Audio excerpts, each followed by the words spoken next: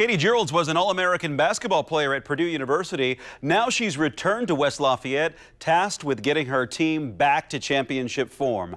Brad Brown got an inside look at practice with the Boilermakers. Here is tonight's Sports Extra Spotlight. It wasn't supposed to happen so soon, but Katie Gearlds has embraced the opportunity that was put in front of her. Let's go, match up, let's go. I was still trying to process, how am I going to do this, right? How am I not going to stand up on the sideline? How am I just going to sit there?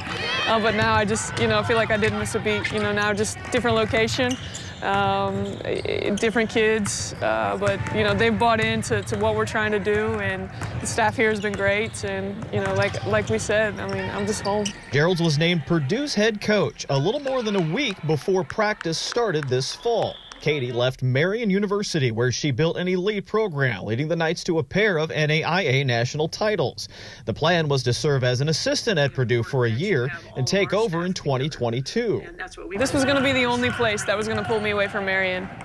It's not, it's not about dollars. It's strictly about the opportunity to lead my alma mater. But an abrupt change thrust Gearlds into the lead role, and now she's working on rebuilding Purdue into a championship-level program.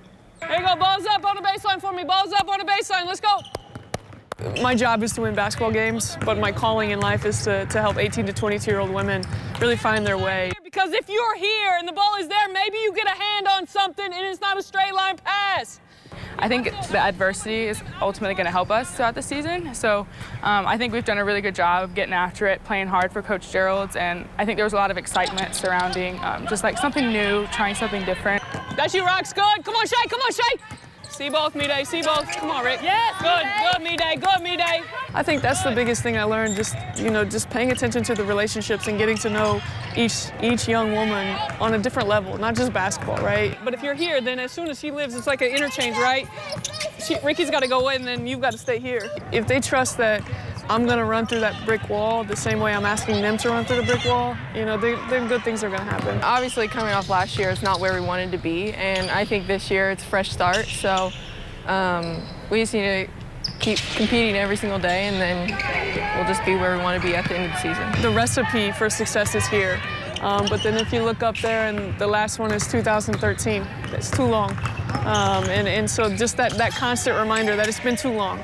Here we go, next group, let's go, come on, y'all, come on. The biggest thing for us is we need to make them know that we believe in them, so we can go out and just, who knows. You're fine, stay here, fix it, come on, Rox. As a white collar as I was as a player, right, like I am actually a blue collar coach, and these kids they're working their tails off, and I think if there's a brick wall in front of them, they're gonna run through it for me right now.